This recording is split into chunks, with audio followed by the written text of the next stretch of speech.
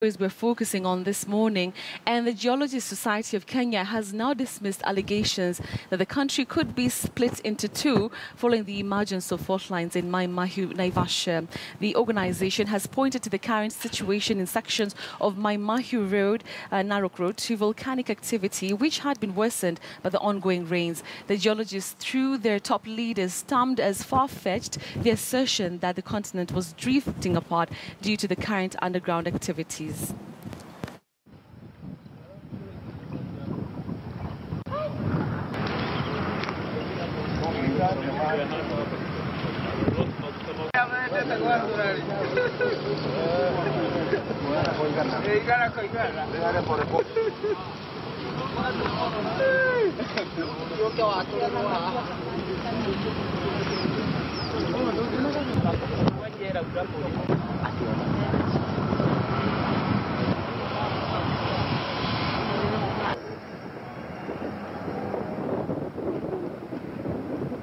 The other thing is we have geological maps. It's clear there's a buried fault line here.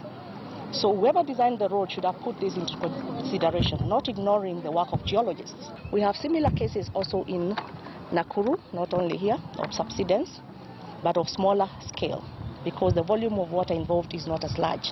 Although whatever our colleagues or the people who have been commenting about the global issues, movement of the plates and so on, there are theories and these are scientific. They have been proven and they are working.